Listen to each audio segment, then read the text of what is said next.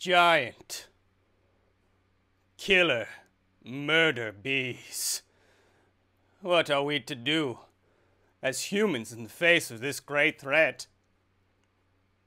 These murder bees are actually better known as the giant Asian hornet, and there was a subspecies you may know of if you've ever been on the internet for long enough. You've seen one of these things, the Japanese giant hornet. These are, in fact, the largest hornets in the world, and they're called murder bees over here, or murder hornets, rather. They're hornets.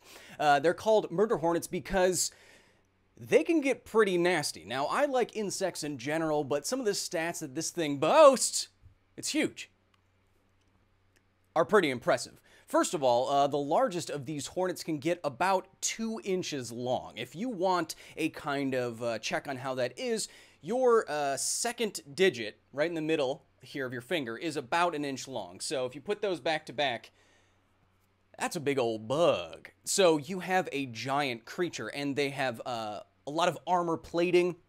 They are very robust insects. Not only that, they can be incredibly vicious. So the majority, this is live, the majority of their diet is larger insects. So they will prey on praying mantises, which I find funny, but most notably, and if you've ever seen documentaries on these things, they will destroy honeybees and honeybee hives. I was going to say decimate, but that means reduce by 10%. So what these things do, when a scout goes out and locates a honeybee hive, most famously, one of these things, well, it can call in reinforcements, but one of these things can decapitate around 300 honeybees in a matter of minutes.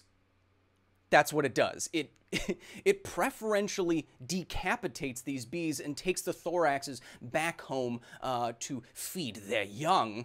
Giant murder hornets! But that's not to say that you can't evolve some kind of resistance to a threat as existential as murder hornets. The local honeybees in the area in Japan, for example, they've evolved a very clever trick. What they do is they will leave when they know a scout is on the way, or they sense a scout, they will release a chemical pheromone, a signal out to the rest of the hive. And they'll say, we're all going to gather around the entrance of the hive, but we're going to leave the entrance open. And so when this scout comes through the hive door, it is quickly swarmed by honeybees. And these honeybees create a ball around the hornet. Now, the hornet is still going to kill a lot of these honeybees, but the honeybees would die anyway if they were to sting the hornet. So they create this protective ball around the hornet such that it cannot move or operate very well, and especially so that it can't escape and go bring in reinforcements. Then what the honeybees do is that they start violently vibrating like they would to warm up their own hive when it's cold out. Bees do little butt shakes and it can warm up the hive. But they do this around these giant hornets. And what that does, it raises the internal temperature. And there's really cool footage, thermal camera footage of this bee ball in action. But they raise the internal temperature and the internal CO2 concentrations of this ball to a very specific level. A temperature of 115 degrees exactly, or 46 degrees Celsius. This is enough to cook the giant hornet alive. And as evolution would have it, the honeybees can withstand temperatures of up to 50 degrees C and 122 degrees Celsius, 122 degrees Fahrenheit. Whew! It's live. So you've seen they're playing a very dangerous game.